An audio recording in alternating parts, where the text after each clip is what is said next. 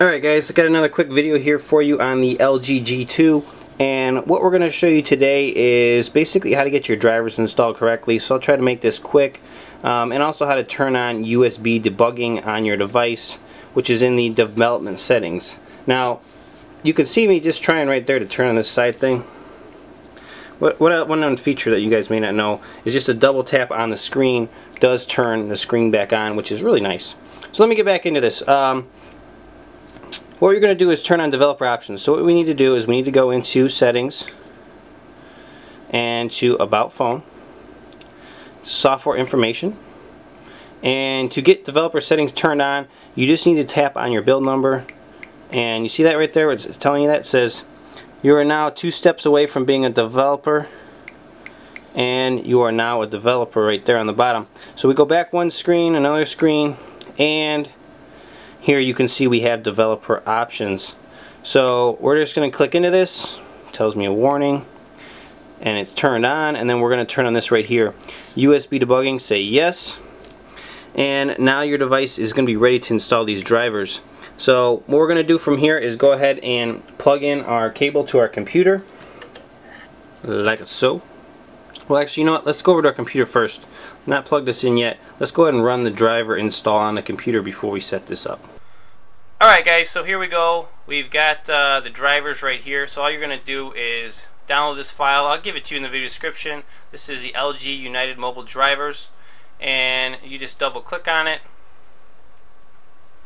It's going to go ahead and do the preparation for install, and it's going to ask you like one more question. Hit next, and then it'll finish and you can close the program out. It takes about 2 minutes. I'm not even going to do it. I already got them installed. I'm not even going to mess with it. But that's basically what you're going to do. It's very simple. So, are you sure you want to cancel? Say yes, and finish. Alright, let's go over to device now. Okay, so we're here on the device. Let's go ahead and plug in the cable.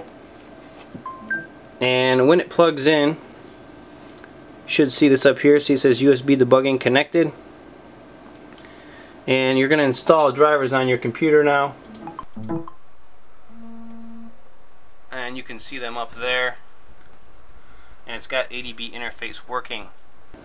So the next thing you're going to do is you're going to come over here on the device, and we're just going to cycle through all of these settings here. So charge phone, so now we're going to click on the next one and say always allow this, and your computer is going to install more drivers. Say always allow from this computer, and you should be seeing more drivers over here installing on the computer, and they're all done. So you're going to scroll down again, go back to USB connections, and click the we can click that one, but I'm gonna do this one, and it's gonna come back and install more stuff on the computer, so you can see more drivers installing. It does take just a little bit. Make sure you guys have Windows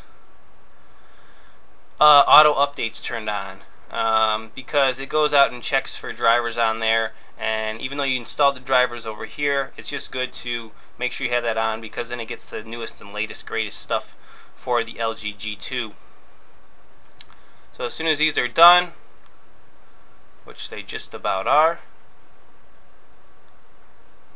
okay, so we'll come back to the device, pull it down, go back to it, tap on the last one, and it's going to install drivers again.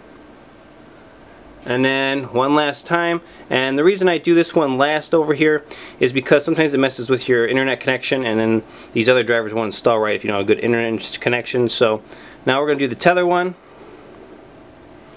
And I'm not sure if this is actually going to function or not. It looks like it only functions with the SIM card in. So it's not really an issue for what we need to do. If you want to run that install driver, it's fine, but you don't need to. So it's back to charge. So there you go. That's what you got to do. Once you go through all those settings minus the tether one, you can do it if you need to, but you shouldn't need to for any of the stuff we're going to need to do on the device to hack it and get into root applications and stuff like that. you're done. You've actually installed all the drivers and everything is done for this device. You're ready to go ahead and do your custom hacking and rooting and custom ROMs, recoveries, and all that good stuff to your device, because your drivers are fully set up now. That's pretty much it, guys. Just hope this was informative for you. As always, more videos on the LG G2. Check out rootjunkie.com, and we'll catch you guys next time. Root Junkie out.